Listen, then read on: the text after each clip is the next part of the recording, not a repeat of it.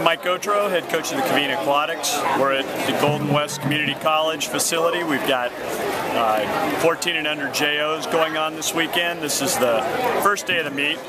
Prelims went well. My kids in particular are swimming pretty tired, but they fought through it pretty well this morning. Pretty much all made the final heat, so we expect them to get in tonight and race and see, even though they're swimming tired, we can still get some best times and get in there and race and see if we can get a lot of victories out of it.